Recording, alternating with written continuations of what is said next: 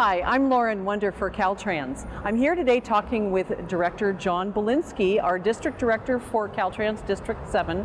We're talking about SB1, the benefits to motorists, and specifically the new striping that we're seeing on area freeways, this 6-inch wide, highly reflective, highly visible striping that will make it safer and easier for motorists to stay in their lane.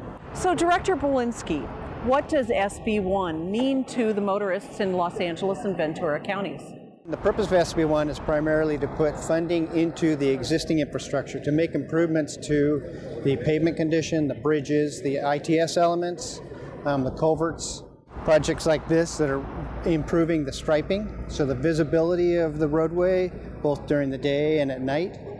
We have an aging population in California that have a difficult time sometimes seeing at night, especially when we have a white traffic stripe on concrete pavement. That's the benefit of having the 1.5-inch wide black stripe on either side.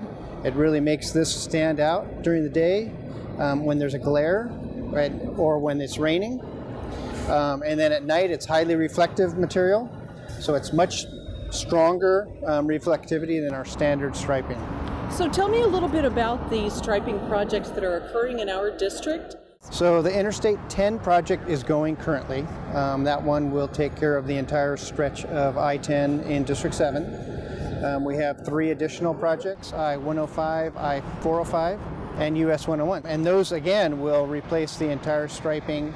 All those freeways will be, by the end of next year, completed. I'm Lauren Wonder. This is a Caltrans News Flash. Thanks for watching.